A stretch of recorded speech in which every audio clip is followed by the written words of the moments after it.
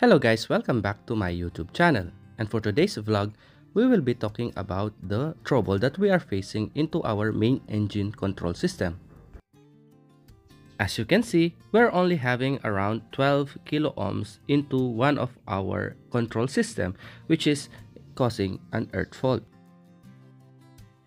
This is a very critical alarm for our main engine as it may cause a slowdown or shutdown if we cannot find it immediately. So come and join me in this new learning.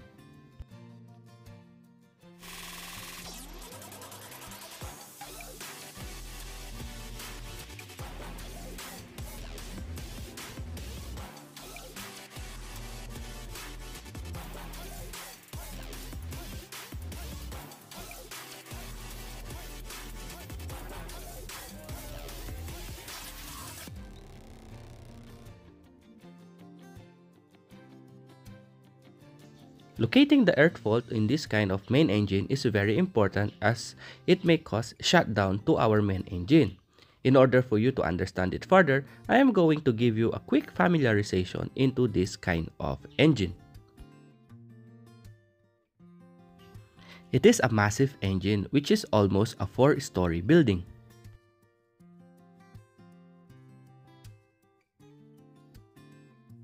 It has 12 cylinders with a maximum of 94 RPM and it can draw a power of 68,640 kilowatts and it is a Hyundai MAN BMW built.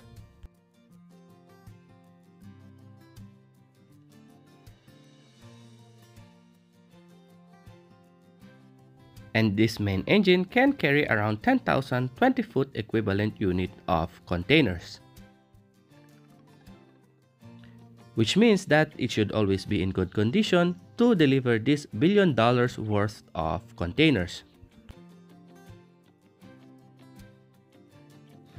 But for today, we're facing this trouble into one of the multi-purpose controller which may cause or lead into a main engine shutdown if we cannot find it immediately.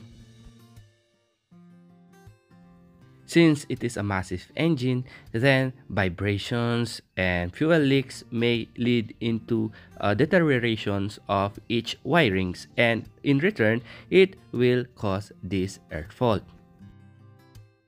But the challenges in fixing this kind of trouble is because of when and where to start and the circumstances that it may even lead into a further trouble, especially if the main engine is running while fixing this trouble. So this main engine is being controlled by different kinds of cards depending on the application that it serves. For this kind of engine, we call them MPC or the multi-purpose controller. So in a simple way, just like your car, these are the computer box. So it controls the whole engine on the liners, on the scavenge, on the fuel injections, and so on. All the vitals operations of the main engines are being controlled off these cards. So this is the way how it looks like, the multi-purpose controller of this kind of MAN BMW engine. And the voltage supply for these cards is 24 volts DC. That is why I said that once it cannot be fixed immediately, these cards may be affected that may cause the whole operation of the main engine. So where will you start if you have this kind of trouble? Good thing that for this kind of engine, we have this so-called main operating panel or the MOP, which you can see the divisions or distributions of each cards in each and every cabinet. As you can see, from local operating panel, ECR panel, bridge panel, auxiliaries, and all the ECUs, EICUs, ACUs, CCUs are all connected in each and every nodes. We are on the way to Peru when this trouble happened. And the main engine is running. As you all know that in normal 440 volts, 220 volts, 24 volts, we only need to drop off the breakers. But not in the case of this earth fault on the main engine, as we cannot just simply switch off or drop off the breakers for each and every multi-purpose controller. Of course, if we will do that, then it will only lead to main engine shutdown.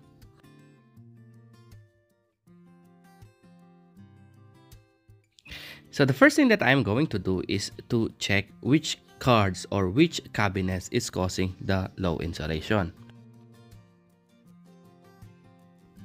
As you can see in the monitor, the ECU-B is the one that is causing the earth fault. And the ECU-B is connected into the LOP or the local operating panel. And these are the list of the vital controls of this card.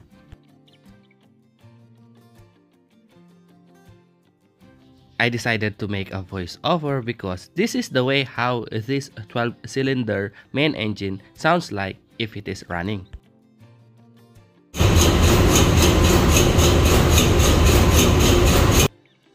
After checking the distribution of the MPC, you have to ask permission to the chief engineer and inform the bridge and the captain about the certain circumstances that it may happen if you will touch the wirings of these cards. After that, I went straight to the TBLOP box. This is where the ECU-A and ECU-B are connected.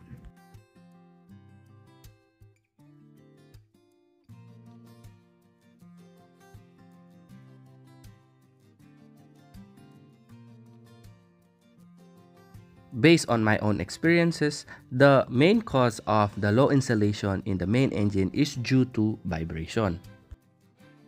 Although the cables are harnessed properly, sometimes these cable ties loosen up and then it will touch the body of the box. Just like in the case of this earth fault. I found a small cut onto the wire which is touching this cable gland. This small cut is enough to cause low insulation into our system. When earth fault occurs, then the electrical system gets short-circuited. And the short-circuited current flows through the system, which is enough to damage this sensitive multi-purpose controller. So what I did, I put cable ties to these cables and secured it properly. Good thing that we found this trouble as fast as we can.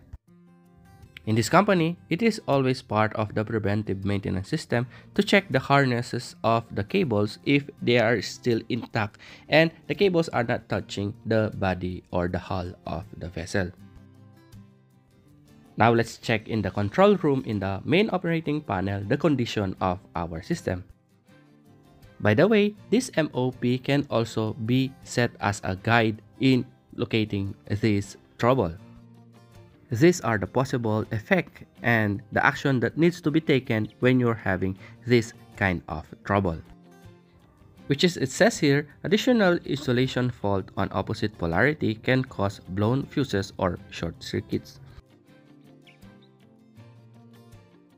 So after we fixed that harness and found that cut on the cable, then checking the condition on our main operating panel, it says here that we're now having 500 kilo ohms on to ECU-B.